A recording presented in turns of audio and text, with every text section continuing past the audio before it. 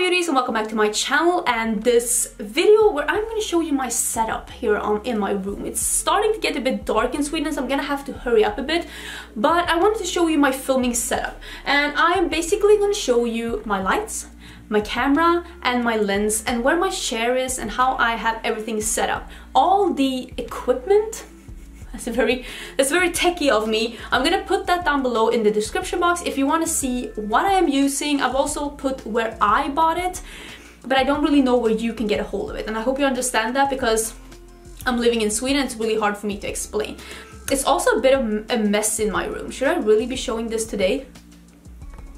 Yeah, I'm showing you this today. I'm gonna try and get rid of some of this mess so we can move around, but I'm gonna show you how my setup is because I know a lot of people have been wanting to see this. I've also actually ordered another lamp, another light, because I'm gonna light up my background a bit. I don't exactly know how I'm gonna do it, but I am gonna do it. I do have something small down here, but it is not enough to light up anything, and Sweden is a bit of a black hole right now, and my setup works so much better when I have light coming from the back. If you are struggling with your videos and you feel like the colors are dull or anything like that, I will say that the best way is to put some light in the background. May it be something like this, may it be some candles, may it be something like this, or like the lights here, something light in the background. I love having the window in the background, but that doesn't really help when you're living in Sweden, aka the black hole, because we're in December now and yeah, it's not really ideal. But that is how I got the best quality. It's just to get some light from the front and to get some light from the back. I also wanted to discuss a bit about my settings. I will put my settings down below, but my settings only work if you have a lens with a very short f-stop. I have my f-stop at 1.8. That is what's giving the blurry background. If you don't have that, my settings will not work for you at all. So settings is something that you're gonna have to figure out on your own. The best advice I can give you is to just keep trying. If it's not perfect, keep trying. Do some research. I watch so many YouTube tutorials on how to perfect your settings. I will say that the most common mistake that I see with like settings is that people do not set. First of all, you need to film on manual. You need to film on manual because as soon as you hold something up, for example, something that is white like this, if you have not put your settings on manual, as soon as you put something light up, everything is gonna change, because it's gonna be like, oh my god, so much of this is white, I need to change the settings. And that's when you see videos where the settings are changing throughout the video. It's because they are not filming on manual. I have everything set on manual, and I think that is the best thing. It is a bit more tricky, but it will, as soon as you figured it out, you're gonna love it. It is a bit of a learning curve, but as soon as you figured it out, you're gonna love it. So put your settings on manual. That is my biggest tip. Oh, and I wanted to mention, the biggest mistake I see, I'm gonna put mistake, but some people are like, I can't believe why I don't get good colors, or why everything is so yellow, or everything is so cool, and stuff like that. And I will say that putting your white balance on manual and actually picking a white balance, that is the best and easiest way to perfect your videos, because when I hold something up like this, the white balance is gonna adjust to having a bunch of white in the video, and that's not ideal. So put your white balance on manual and pick a setting. Either you can do a manual white balance setting, which is a bit tricky. I haven't even done this and I don't think I need to, or you pick one of the settings that is already available. I have picked fluorescent light, I think, or did I pick? I think I picked fluorescent light because my lights are very white and very bright. I think a lot of people would benefit if you're filming with natural daylight.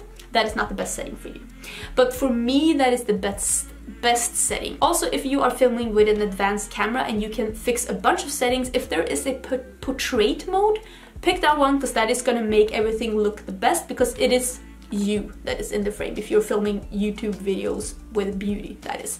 If you're filming yourself like this, like I am right now, portrait mode is going to be great for you. Also, if you can change sharpness and contrast in your videos, put those at the lowest.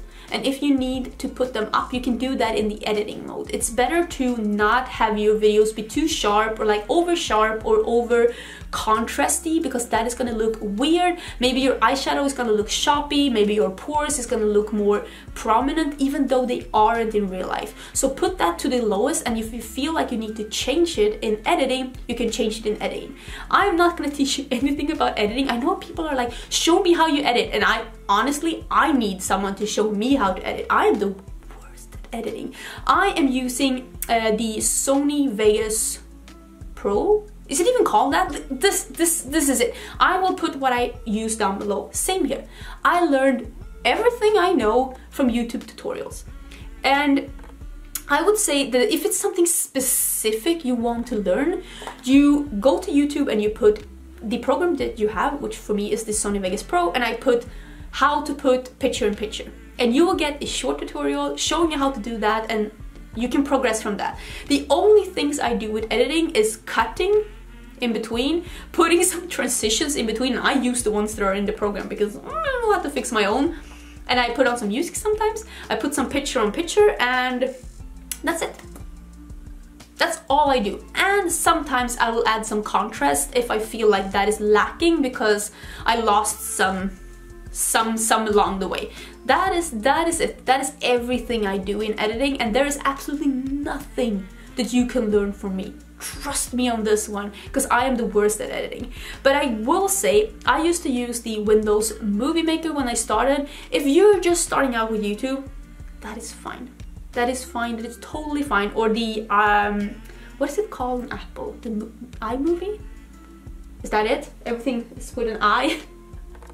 I think it's called that, but like the ones that are free, because the Movie Maker, Windows Movie Maker is free, that is fine. That is okay. You don't need more. You're fine. Start out with that in the beginning. Don't pay for something until you know that it's something that you really want to go for. Like it's something that you're passionate about and you are willing to put some money down. I got this editing program as a Christmas gift last year, so I've just had this for a year. That's as long as I've had like a more advanced editing software, and that is fine by me. I don't use it to the fullest potential, and I don't think I ever will, and I'm totally fine with that. But start with something simple and then get the more advanced one if you feel like YouTube is a passion and you feel like you want to get a better one. I have a PC because I love computer games, and most people don't play computer games on a Apple computer because it makes no sense at all.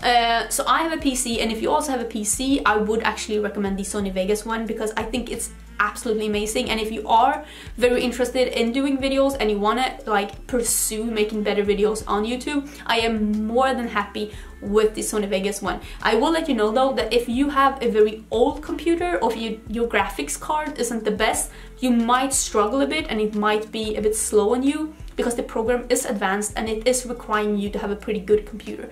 My computer is very up to date because I hate playing computer games and not being able to play them at the best graphics. So my computer is pretty good and pretty advanced. So I'm just letting you know, if you have a very old computer, maybe you will have some problems putting this pretty advanced program on it. I'm just letting you know.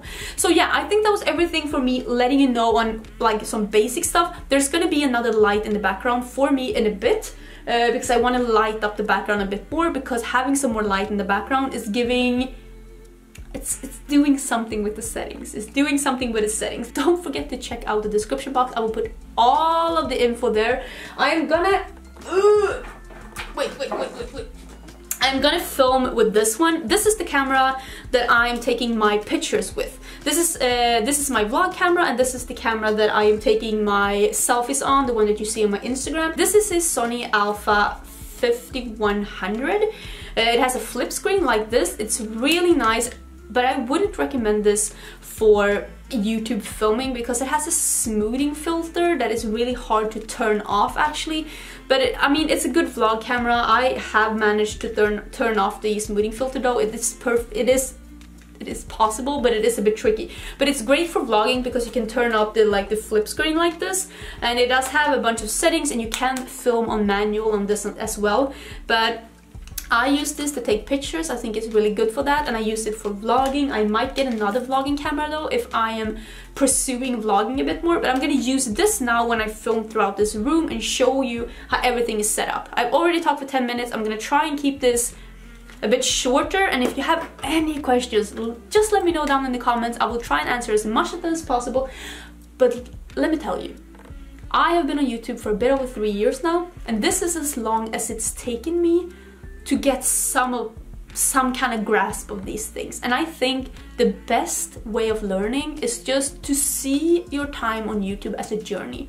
We all start somewhere. Nobody starts with perfect quality. We start somewhere and we slowly progress, and we end up at a place where we're like, you know what, I really like this. I also want to let you know that I don't have a audio filming. I don't have an audio filming, so I actually film with the camera microphone, and that works fine for me. I actually did order a microphone, but it didn't arrive to me, so I actually got my money back, and then I ended up not buying another one. I might buy that at some point, but right now I don't have separate audio, and I think I'm doing okay, so just keep that in mind as well. So yeah, before this turned into a total tomb, I am gonna show you how my setup is, and if you have any questions, let me know down below, and yeah, let's get into it.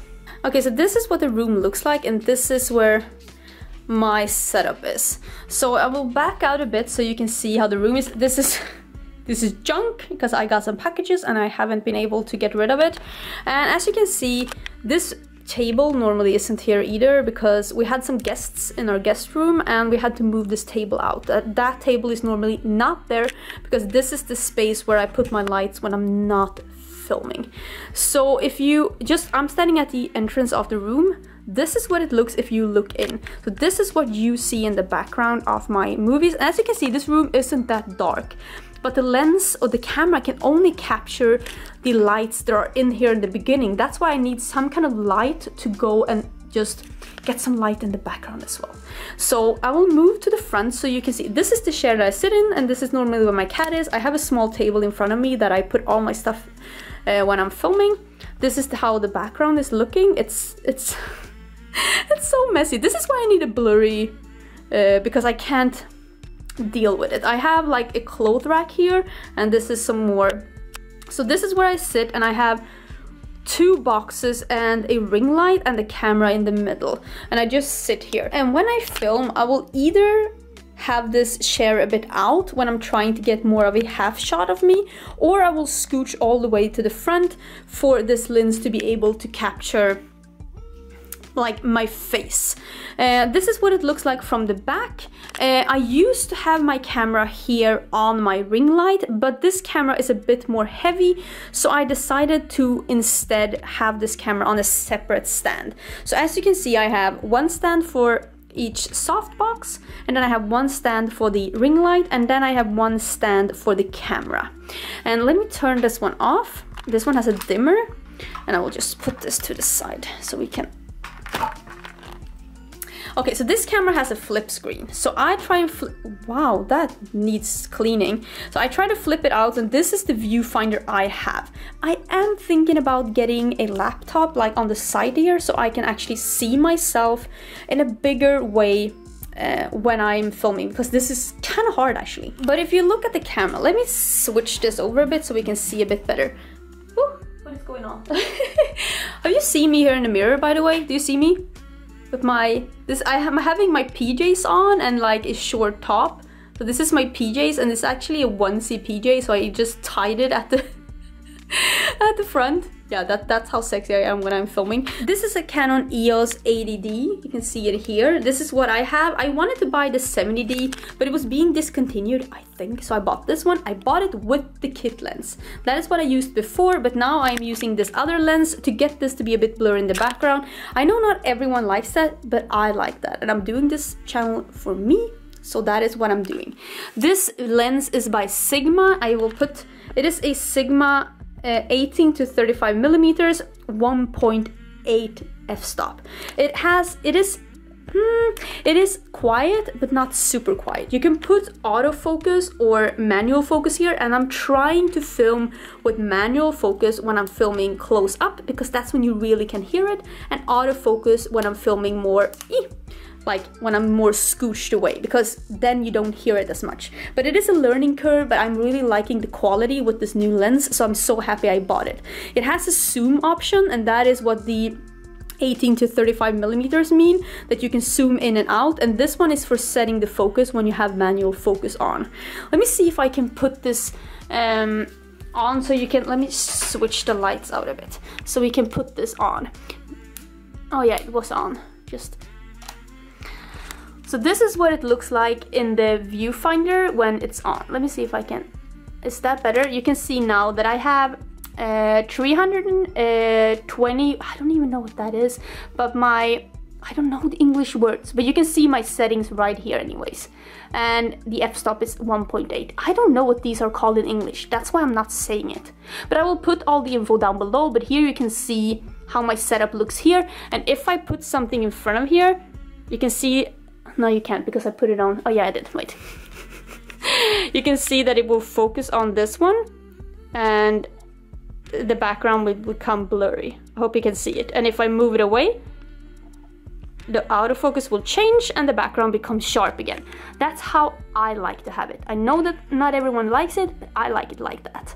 Also, a tip that I will be giving for you is to invest in a very big memory card. That will help so much. It'll help me so much because it's so annoying to have to change memory cards all the time when you're filming. I just switch this out like this and I'm filming, and I genuinely hate that. Hate having to change my memory card all the time.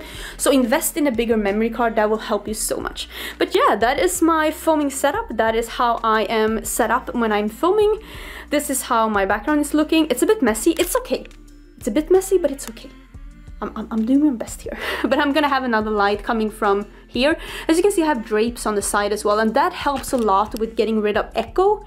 If you are struggling with echo in your videos, fabric will help. I have drapes here, and I also have a rug on the floor to help with echo. So yeah, I think that was everything. Do let me know if you have any more questions down below. I'm always open to answering some questions. All the info will be in the description box. Thank you for watching. Don't forget to subscribe, and I will see you tomorrow for a new video. Bye!